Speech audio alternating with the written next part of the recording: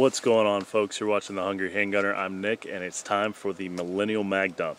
So I've been perusing a little bit of Governor Northam, the new dude over there in Virginia or whatever, his new gun control stuff.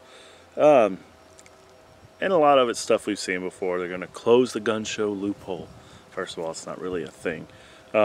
In private sales, which is a problem for a number of reasons, not least among them, my private property is mine.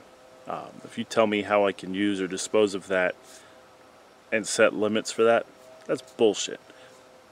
The biggest one that really got me, though, was, I'm trying to remember exactly how it was worded, but no one under the age of 18 can possess, purchase, or use firearms. If you read that quick, it's like, well, yeah, no shit, kids aren't allowed to possess firearms or purchase firearms, but that use one. I can't help but think that there's something nefarious about the way they worded that shit.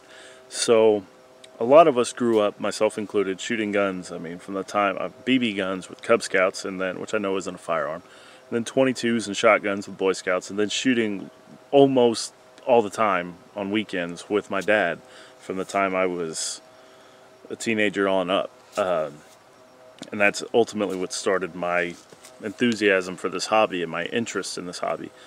And it kept me from being afraid of guns. Respect them, sure, but being afraid of them, no. Because I had that exposure to them growing up. I knew what they were capable of. I also knew that they were infinitely unlikely to ever go off on their own. There are exceptions. So it taught me to respect firearms. It taught me how to use them responsibly, how to be safe with them.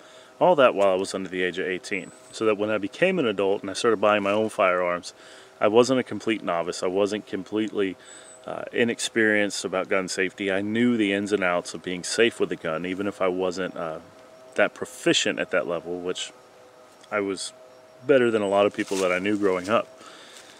So if you're going to say that people under 18 can't use firearms, what you're going to end up doing is creating a generation of adults that are scared of them, that don't understand them, that are unsafe with them. So later on, if you decide that you want to ban something outright, and you have a whole generation, for the most part, that got out on their own when all of a sudden they didn't have that time for dad or mom or whoever to instruct them while they were growing up, and it's a foreign object to them, they're going to look at something like this Kimber and be scared of it. They're not going to understand that, you know, the hammer's back, safety's on, safety's off, you got to pull the trigger to make it go. It's not going to do anything until you pull that trigger. They're not going to have a clue because you made it illegal for them to get any exposure to that under a supervised environment. So if these people aren't scared of them and they go out and buy one, the formative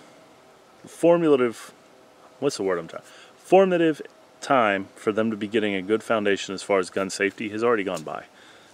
So I think you'd actually end up seeing a lot of uptick in accidents and negligent discharges because of that. But again, if you wanted to outright ban something, you're going to have a whole bunch of people that's a foreign concept to them, that's a foreign object, and they might be like, oh yeah, no, I've never needed one of those, I didn't grow up using one of those, so yeah, I can get on board. If it'll decrease gun violence and senseless shootings, then yeah, we'll surrender our right to that. And I may be way off base with my analysis of that, but given everything else they've tried and their emotional marketing to vulnerable people, I can't help but think that's a very nefarious aspect of his gun control plan. So for my friends and family still living there, I was stationed there for a little while, I'm sorry. There's nothing I can really do down here but try to spread awareness and let you guys know that there are some awesome houses for sale in my area here in Georgia. So as always, guys, thank you for watching. Stay safe, keep shooting. I'll see you next time.